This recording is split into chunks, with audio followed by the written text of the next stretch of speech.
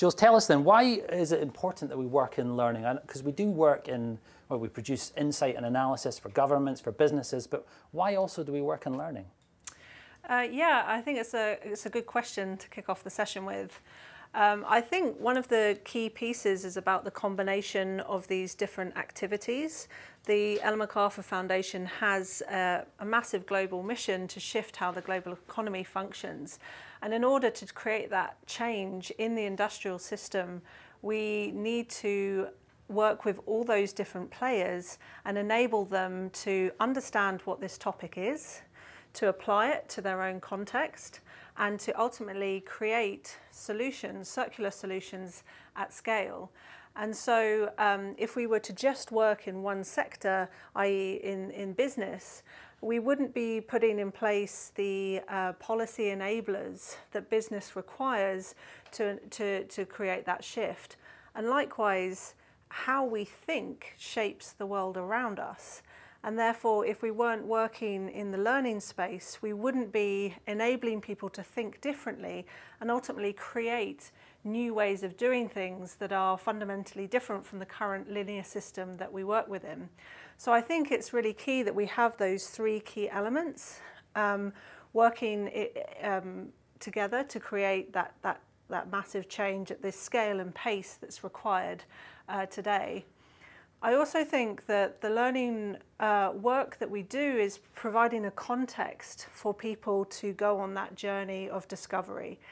And whether that's at a light touch way where you're just exploring a report, you know, you're following a video link through the diff, for example, that might lead you into a much more fundamental learning experience where you would start to build up that knowledge to the extent that you can apply it to your own context, whether that be in business or in a more formal learning environment in a school or university.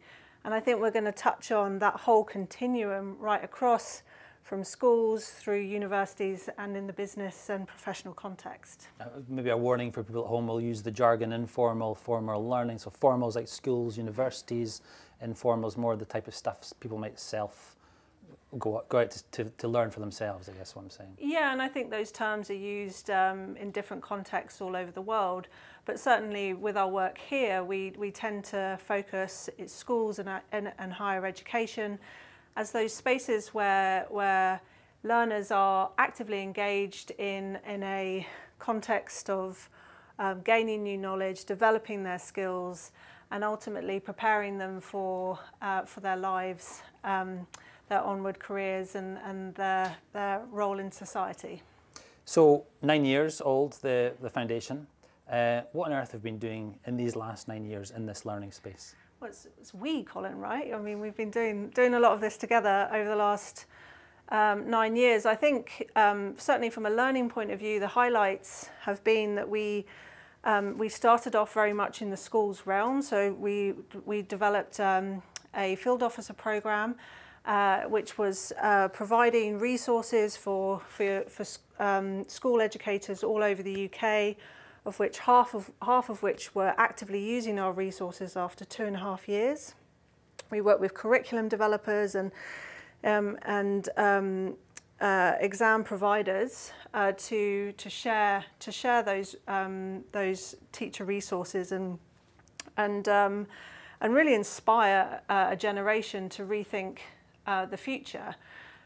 I think our learning from that was that the scale and pace of change that we were able to achieve in that national curriculum work in the UK was just not significant enough. So we then moved more into the work with the International Baccalaureate and other much more global learning providers in that formal context.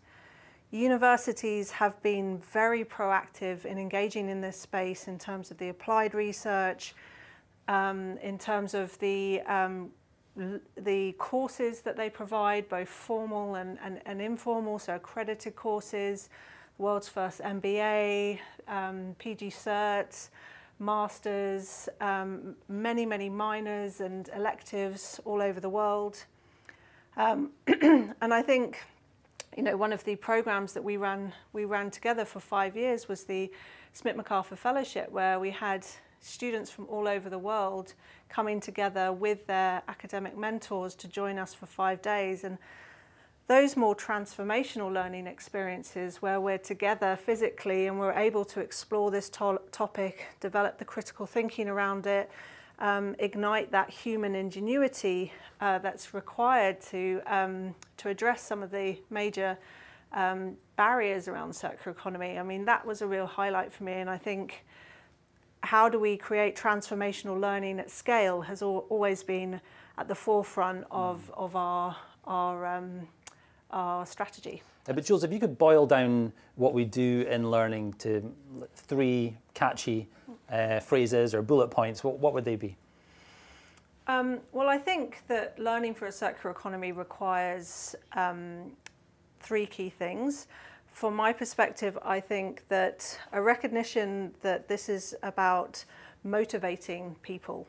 And I think we motivate them both through providing the rational insight and analysis and coherent economic articulation of the opportunities, as well as the emotional elements around the circular economy. What is the human experience of going on this journey, and what stories can we bring to life that really ignite many others to engage with it. And so I think motivation is a key element within any learning experience. And so how do we motivate people, I think, is a key driver for our work.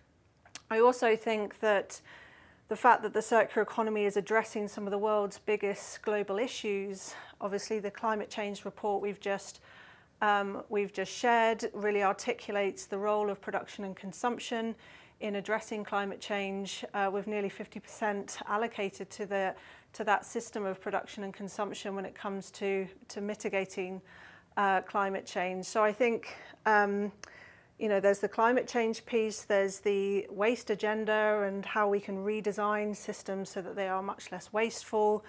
And I think also there's some clear links from a societal point of view and social perspective as well when we look at job creation and impacts more regionally from a circular economy point of view. So all of those things create a sense of purpose. And I think, again, that's a key element that the circular economy provides, is an individual's, like, human sense of, I have a role in a change agenda, that I understand the direction of travel we're going on and how I can contribute to that.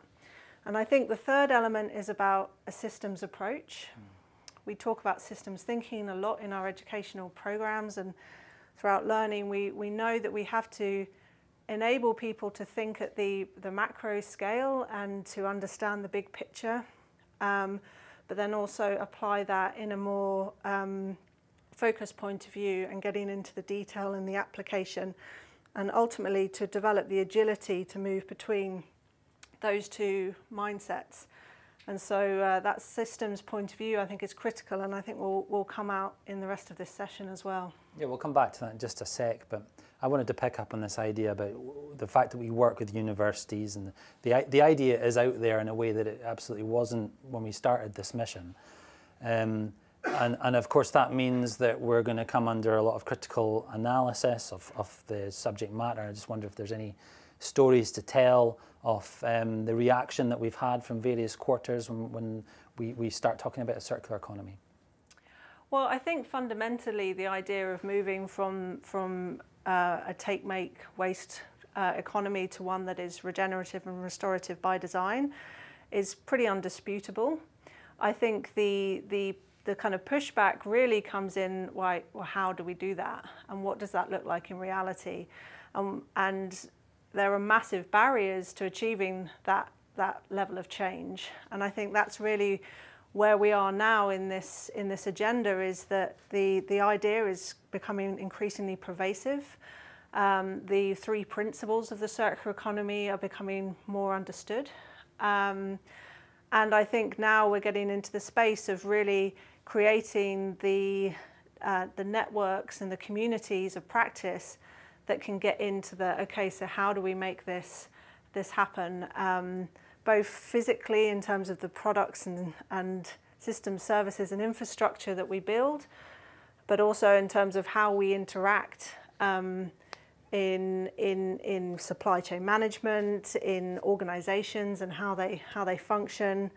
As human beings, how do we approach our individual dynamics so that we can break out of the existing systems? And I think that critically, that systems approach is what is required within that.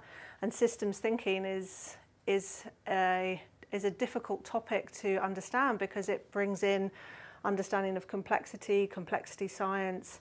And so that's again another potential barrier from a educator and learning provider point of view is how do you actually tackle the complexity of the topic and make it tangible and relevant. And I think one of our speakers who's coming on in the session later, Monica, will talk about this because that tension in a business context is really very, very live.